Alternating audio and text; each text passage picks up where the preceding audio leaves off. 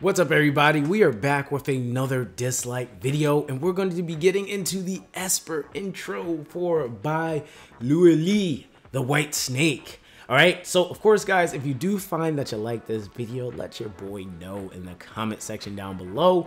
And also, don't forget to like and subscribe to the channel for more DISLYTE content. So for today's video, we're going to be getting into that, but make sure you stay tuned because I got another video that might help you out with your progression coming today as well. So that's pretty much going to be that.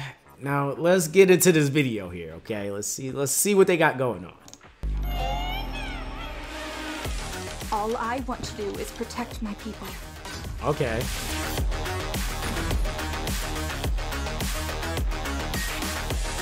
Yo, this is a 3-star?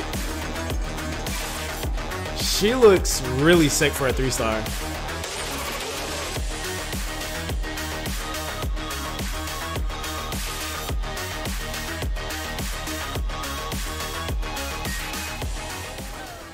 Snake spirit, stop them! Yo.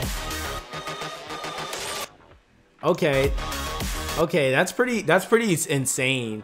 Okay, that was a little short, but it was sweet. It was sweet. Okay, so we're gonna take a look at her skills. I know I went over them yesterday, but now that we have the actual Esper introduction, we'll be able to actually look at them. Okay, so now we have her S1 hiss, so this deals damage to an enemy with a chance to inflict silence. Then let's see, with her S2, the shedding passive, so dispels a random debuff at the start of each turn. Dude, this is a 3-star. I don't know if I realized that yesterday, but she is a shimmer unit, so I guess there's that. But they are trying to make it a little bit easier for us to obtain shimmer units, so I'm pretty stoked. I'm pretty stoked to see another one coming into the fray. And she looks really clean. She looks really clean.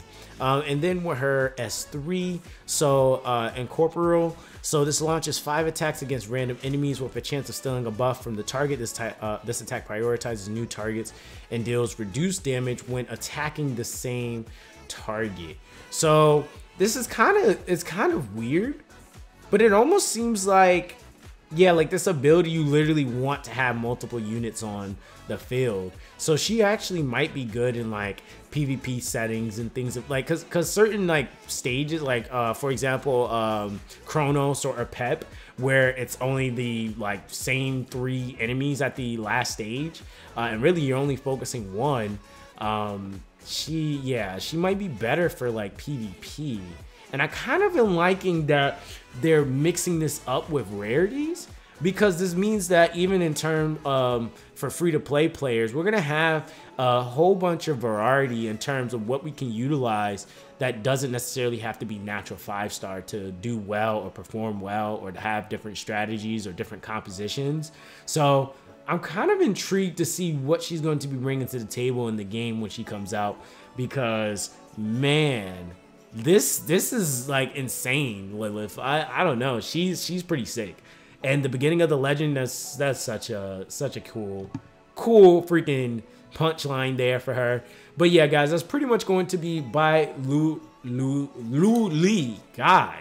God, what is wrong with my tongue today? But that's pretty much going to be that for her. Let me know what you guys think though, because she looks pretty sick.